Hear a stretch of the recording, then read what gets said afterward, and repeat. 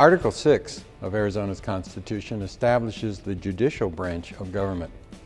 The judicial branch is made up of all the state courts. It is responsible for interpreting state law, mediating any disputes between the other branches of government, and holding lawbreakers accountable for their actions. Arizona's judicial system has four main levels: justice courts, superior courts, the Court of Appeals, and the Supreme Court. Each of these courts has different responsibilities, but they all fit together to make up the overall system. The justice courts handle many cases, including most of the less serious criminal cases and conflicts in which a relatively small amount of money is at stake. Justices of the peace are elected positions, and there are many justices of the peace throughout the state that are responsible for a small geographic area. Arizona's Superior Court is mostly a trial court.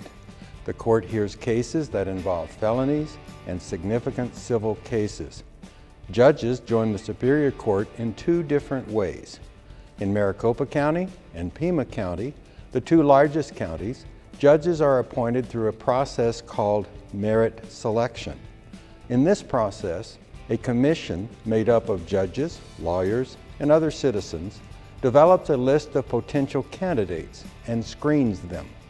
The commission makes a list of recommendations, and that list is sent to the governor, who appoints one of the recommended people to the position. In all of Arizona's other counties, Superior Court judges are elected by the citizens of that county. There are 174 Superior Court judges in Arizona, and they serve four-year terms. Arizona's Court of Appeals is the appellate court in the state. That means that if one of the people involved in a criminal or civil case at the Superior Court level wanted to appeal the decision, the Court of Appeals could look at the case to decide if the case was tried in the right way. The Court of Appeals doesn't redo the case. It just looks to see if there is any reason why the case might not have been fair to one of the parties. Judges are appointed to the Court of Appeals through the merit selection process, just like the Superior Court judges from Maricopa and Pima counties. There are 22 Court of Appeals judges.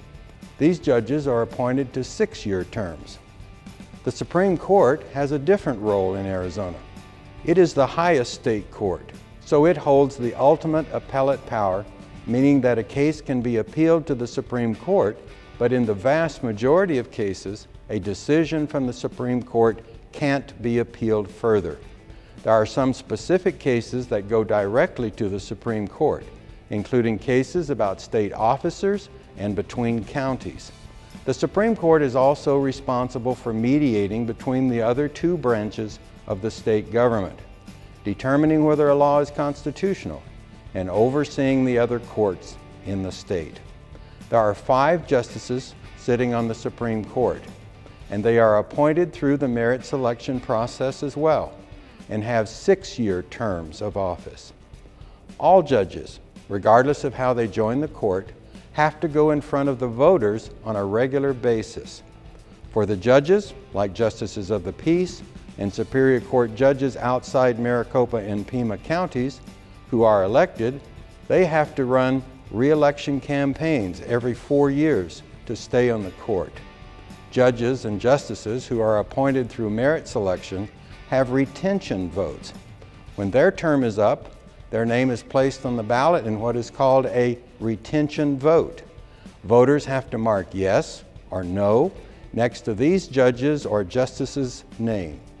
If the majority of voters say yes, the judge or justice retains his or her place on the court.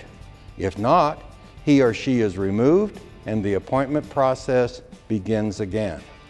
If the people believe a judge or justice is not following the law or is not behaving appropriately, they can be removed in 3 ways.